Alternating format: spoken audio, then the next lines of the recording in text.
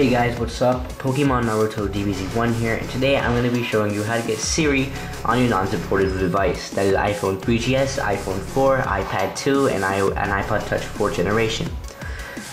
Yes, I did make a video like this earlier, but for some odd reason, the Siri port, just went offline one day. As you can see here, this is the Siri port server status website. It's just offline. I don't know what happened. I don't know if it's going to be back, so I'm making this video. For those of you who don't know how to get the Siri GUI, for the people who didn't watch my old video, I'm going to show it to you guys again. Let's go ahead and open up Cydia and add this repository, iHackStore.com, http://iHackStore.com/repo/ I will have the link in the description below. So once you get that repo, just go ahead and open it up. Scroll down to S until you get Siri tweaks. Now if you're on iOS 6.1 for iPhone 3GS, iPhone 4, and iPod Touch 4G, go ahead and get Siri for iOS 6.1. If you're on iOS 6.1.2 on iPhone 3GS, iPhone 4, and iPod Touch 4G, go ahead and get Siri for iOS 6.1.2. However, if you are on an iPad, you guys are going to have to get Siri for iOS 6.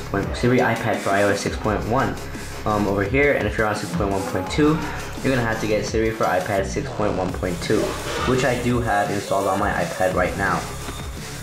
So go ahead and go there and just install it by pressing this button right here. It will take a little while to install, and when you reboot it, it might seem like it's going to freeze, but this is not Acid Siri, people. It's not going to freeze like Acid Siri. So once you get that installed, reboot your device and go back to Cydia, go to sources, and then you guys gotta enter this source right here. TechWick repo, http://apt.techwick.com/. So once you go to the repo, go ahead and get it, and look for PAT setup for iOS 6. This one, PAT setup for iOS 6. Whatever device you're on, whatever firmware you're on, whatever iOS 6 version you are on, like 6.1, 6.1.1, or 6.1.2, go ahead and get PAT set up for iOS 6. And this will not take installation, it won't take that much installation time. It's just 11 KB, so just get that, respring your device, and then navigate over to settings.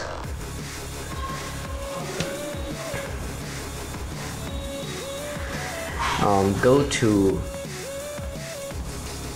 right here, Siri DR settings, which you're gonna get, and make sure this is entered in.